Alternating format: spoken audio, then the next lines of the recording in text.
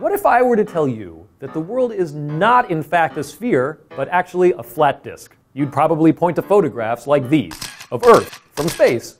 And then I'd say, hey, if you want to trust the space agencies to tell you the truth, go ahead. But if you ask me, they're part of a conspiracy to lie to you. And then you'd say, what about the fact that if you fly in one direction long enough, you end up in the same place? Ha! That's just what the Illuminati wants you to think. That's why they control the flight patterns, to make you think you're going in a straight line when you're actually flying in a circle. This is Argument Clinic, a series about spotting bad arguments on the internet, where today we're talking about conspiracy theories. There's one out there for everybody. The JFK assassination, the fake moon land, the Freemasons, chemtrails, CIA mind control, rigged election, Area 51. Once you get going, it's easy to see secret plots and shadowy cabals everywhere you look. In all of these cases, people can point to evidence disputing some of these claims. The photos of Neil Armstrong on the moon, the Warren Commission report, the studies that keep showing that vaccines work. To which you will inevitably hear, you think the people who faked the moon landing couldn't gin up a couple of phony photos?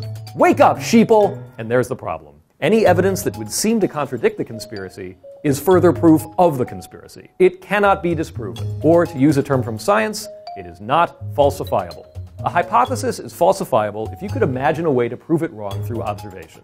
So let's say I've only ever seen white swans, and so I assume that all swans are white. This is a falsifiable claim, because if I were ever to see a black swan, it would be disproven. Pretty simple, really. Philosopher Karl Popper came up with the idea of falsifiability in his 1934 treatise, Logik der Forschung. He was German. He was trying to figure out why Albert Einstein's theory of relativity felt more rigorous than, say, Karl Marx's theory of history, or Sigmund Freud's theories of psychoanalysis. Marx's and Freud's followers pointed out that those theories could explain pretty much anything that ever happened. Open the newspaper and you could interpret almost every story through the lens of Marx's ideas. As for Freud, you could explain just about every action someone took as a response to their parents, or repression, or sublimation. But to Popper, this wasn't a feature of these theories, but a bug. These theories had explanatory power, but no predictive power.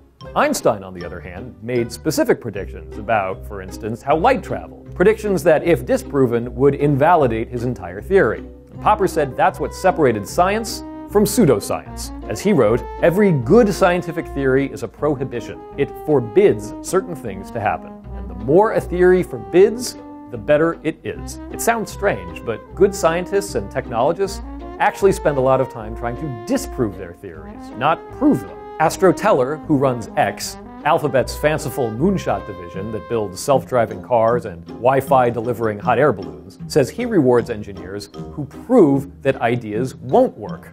That's it. That's the secret. Run at all the hardest parts of the problem first. Get excited and cheer, hey, how are we going to kill our project today? Maybe you've spotted the sticky part here. The logical endpoint of falsifiability is that nobody can ever completely prove anything. You can never know if someone won't someday discover something that invalidates everything you thought was true. Like if you're Isaac Newton, who totally locked down the laws of physics until quantum mechanics showed he was mostly wrong. But that doesn't mean what the cousin you muted on Facebook thinks it means. Calling evolution just a theory doesn't mean it's wrong or a guess.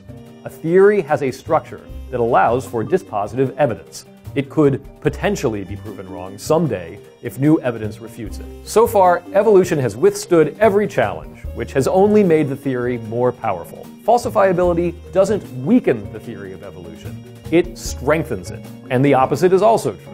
If a theory is not falsifiable, it's not worth debating. So remember that the next time your cousin wants to argue that lizard aliens beneath the White House run international banking. That's probably just the chemtrails talking.